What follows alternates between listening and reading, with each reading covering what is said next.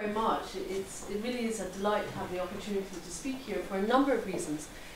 In part to speak to an institute that carries a huge amount of weight and influence, not just here in Sweden, but actually right across the world. And often also with institutes of this kind that are dealing with policy, to be able to have the opportunity to talk about law that can inform policy. So rather than policy informing law, to start from the other end of the spectrum, can be hugely informative as well. And I'd like to address more of that in a moment, but first of all I'd like to talk about the proposal for ecocide law. In 2010, I'm a barrister, so I'm a UK court advocate, and in 2010 I proposed into the United Nations Law Commission that we create an international crime of ecocide to criminalise mass damage and destruction to the environment.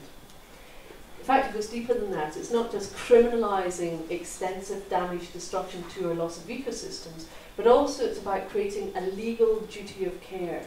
And there are two types of ecocide here. There's naturally occurring ecocide, such as rising sea levels, tsunamis, floods, and so on and so forth. But also there's human-caused ecocide, such as, well, corporate ecocide, largely. Not always, but mainly it's corporate ecocide. The Athabasca tar sands are a very good example, or deforestation of the Amazon. So looking at the cumulative impact here. But how do you actually create an international crime? Well, that was part of my questioning process that I had to address myself, because when I first came up with the proposal, I actually didn't know how to put forward a proposal such as this. And what I discovered was that I had a legal nexus. I had, by dint of being a lawyer, I had the ability to submit such a proposal into the United Nations Law Commission. And what I did was I spent 3 months treating it like a legal brief, basically immersing myself in this and drafting it up. To do that, I did as every good lawyer would do. I went back to first principles. I went back to see what do we already have in place as international laws. And actually, how can we fast track this? Rather than creating a whole new body of law over here, is there a way of actually attaching it or amending an existing document? And indeed there is. The Rome Statute is a codification document that was put in place in the late 1990s. And the Rome Statute brought together existing international crimes, was adding to it, and also putting in place the International Criminal Court in The Hague. Prior to 2002, when it was put in place, we actually didn't have an international criminal court. So what happened was that we set up tribunals that were, in essence, situational specific. So after World War II, we set up the Nuremberg war tribunals. And it was within that crimes against humanity and genocide prosecutions were brought under that. But once those doors were closed, then it was a matter of chasing after an event. So Rwanda, then there was an independent tribunal. And there have been Yugoslavia as well. But it was getting to a point where there was a recognition that actually often it's too little too late, and to put in place something that was a permanent international criminal court. Now, when the Rome Statute was being drafted, over a period of about 11 years, from 1985 to 1996, in fact, it wasn't just the inclusion of crimes against humanity, war crimes, and crimes against humanity, war crimes, and genocide, but also there was provision to include not one but 2 other international crimes. International crime of aggression, the run-up to war, but also ecocide. Now, I didn't know that when I proposed into the United Nations that we were missing a 5th crime, a crime of ecocide. But one of the things that I learned very early on when I proposed this was that, in fact, nothing was going to happen unless I took this out into the public domain. It landed in the UN Law Commission's file and probably just stayed there. And the greatest opportunity I had was actually to take this out into the public domain, and thanks to the Guardian newspaper in the UK, about a week or so afterwards, they put out a very big article about this proposal and said to me, Polly, we're going to need a website. We're going to put this out in a week. Can you put a website together in a week? Okay, I can try to do that. And they phoned me the next day and they said, actually it's going out today, what's your website? And it just so happened I had my website guy with me, and we were putting it up as it was going out. And as it was going out online, and this is really the power of mainstream media, the hits to the website, we had 28,000 hits on that website that weekend. So it attracted a lot of attention very, very fast. And one of the things that it flushed out was a journalist from, I think Estonia actually, from Tallinn, who got in touch to say, well, what is your opinion of the fact that ecocide was to become an international crime back in the 1990s? Now this was the first I'd ever known about it, and what he brought forward was a document, a UN document. All UN documents are codified, they all have numbers and codes on them. And it's a document that referred to another document. So suddenly here opened up a potential paper trail. It was taking me on a journey, but I didn't have access to these documents. And in fact, I phoned up the United Nations and said, I have a document here, I have a code for it, and when I put it onto the website where you can access UN documents, it comes up as error document unknown. So there's a missing link. And I actually had, it was a very surreal situation, I had someone on the phone saying to me that, I'm sorry, that's not my responsibility. I say, okay, well, whose is it then? Let me put you through to this department. And I get someone else saying, yeah, you need to go onto the website. Well, I have done that. Oh, well, you know, broken link, not my responsibility. Well, if not you, then who? And for 2 hours, I had this conversation until I ended up back with the same guy that I started the phone call with. Nobody would take responsibility for the broken link on their website. And I thought, you know, this is a little bit like the United Nations itself. Who's taking responsibility here? And where is the transparency? But I guess there must be a basement of documents somewhere, and indeed there is. In fact, everything is logged in Geneva. But what I required was a lawyer who could go down there, who knew his or her way around there, and follow the paper trail. And indeed that lawyer materialised, Dr. Damien Short at the University of London, their School of Advanced Studies, Legal Advanced Studies. And he and a team of students, it just so happened when I was teaching there, and I asked him, did he know anyone who might have access? He said, well, yeah, I do, I have special access. I'm actually researching the work of Raphael Lemkin. He was the lawyer who proposed genocide. And it just so happened that he was about to go down into the basement with a group of students 2 weeks later. So he went down there, he took the one document reference that we had, and he followed that paper trail, he and the students, and they came back with 2 LibreArch files this thick. And in fact, now we have many LibreArch files, far thicker than that. But what that initially showed from just 1 week's worth of following paper trails was it flushed out a whole load of information that showed that there was in fact a huge history within the United Nations of ecocide law. And it started in this country, amazingly. Olaf Palme berated the United Nations for dragging their feet in the UN Stockholm conference back in 1972. And it was at that conference then that a working group on crimes against the environment, ad hoc working group, was informally put in place. And the following year, a convention, a draft convention on ecocide law, was submitted into the United Nations. Travelling through time, up until 1985 was when then the decision to put together a codification document for the offences of most serious concern to humankind. And that's what then became the Rome Statute. And from 1985 to 1996, ecocide was included in all of that drafting for 11 years, until finally one day at a closed-door meeting, with fewer people than we have here today, it was removed, both as a wartime crime, and Article 82B then deals with environmental harm, and it was watered down, but also as a peace crime. No reasons were given, and many countries, including this country, had supported ecocide as an international crime. Now, these are not my opinions. This is from the records that were found in the basement. Thankfully, someone took records of that actual meeting when it was removed, and very quickly that group, working group on crimes against the environment, was closed.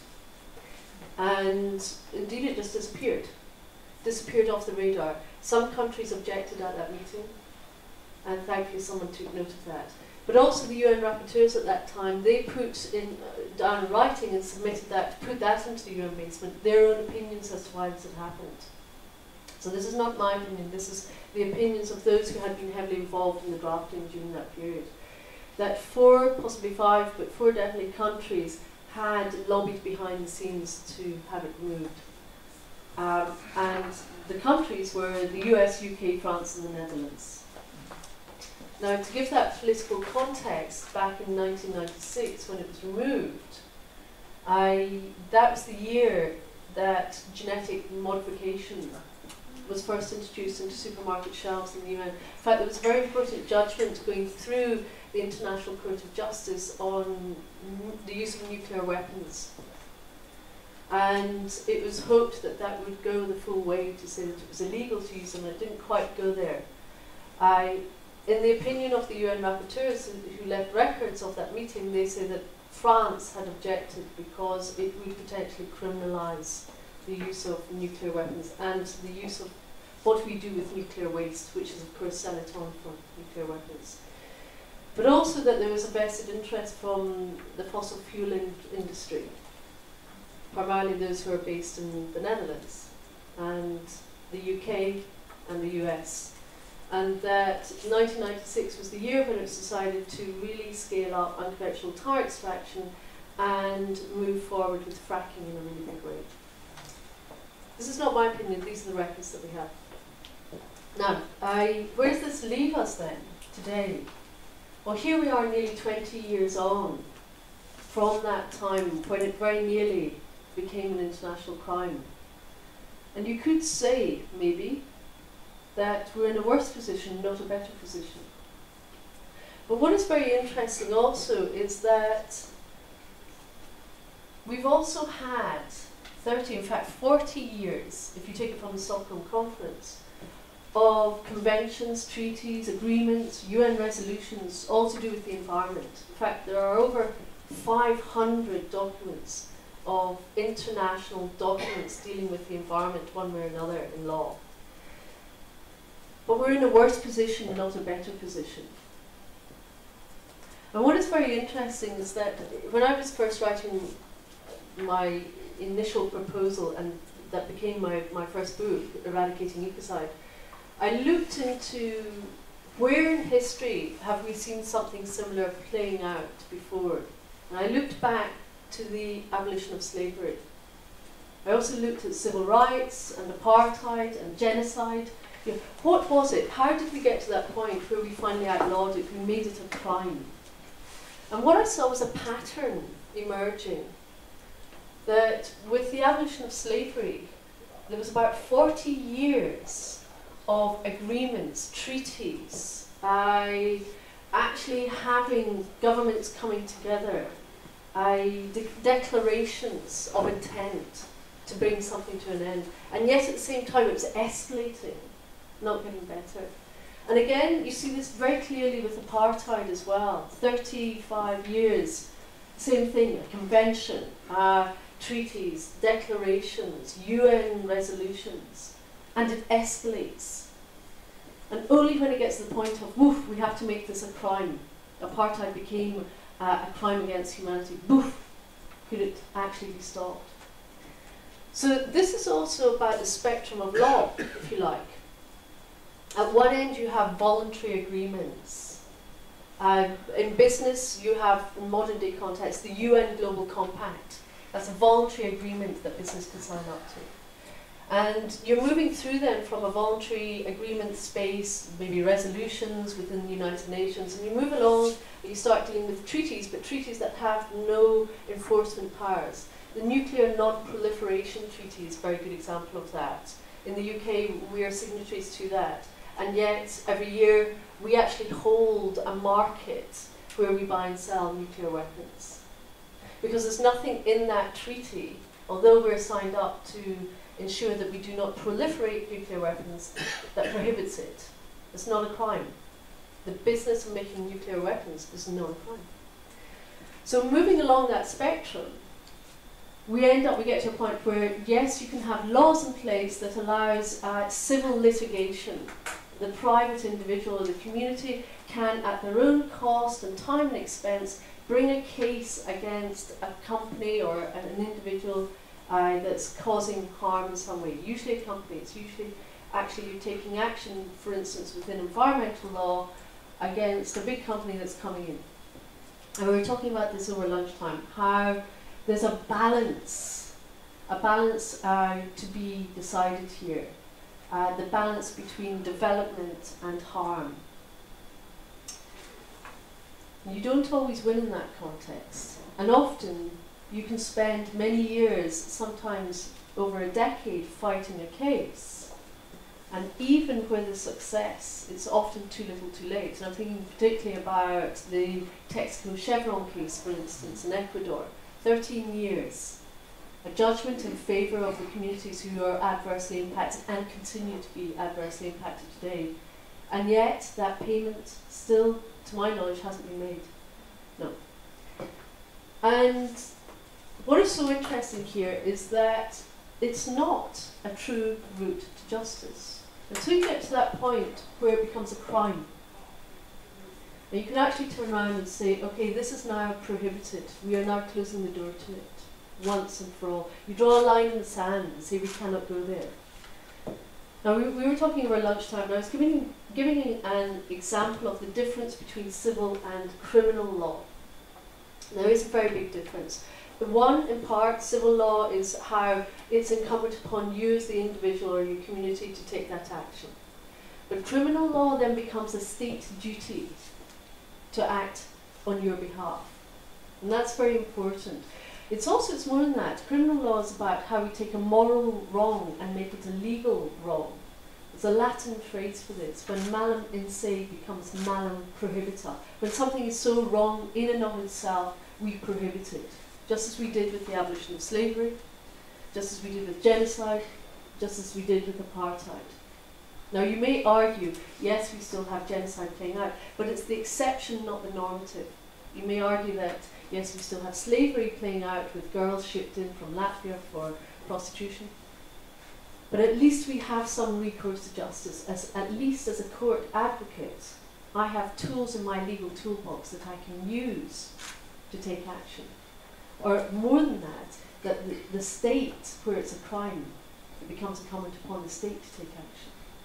But at the moment, with mass damage and destruction, it's not a crime. And this is very important here because we're missing law. Here we are, 40 odd years of many, many agreements, treaties, conventions, protocols, what have you. And we haven't gotten to the point to say significant harm is a crime. I'd like to go back to the example that we were discussing at lunchtime, where a criminal court of law does not distinguish between a good and a bad harm. And yet the narrative at the moment is all about that. So we have a narrative that has emerged over the last 40 years that's continued on and on. It's like one of these loops that just keeps on going. It's like watching CNN news. It just keeps on going, loops going, loops going. And that narrative is along the lines of, well, we've got to balance the interests of development versus the well-being of our community. And development wins. And how do we balance that off? But criminal law just doesn't have that discourse within it.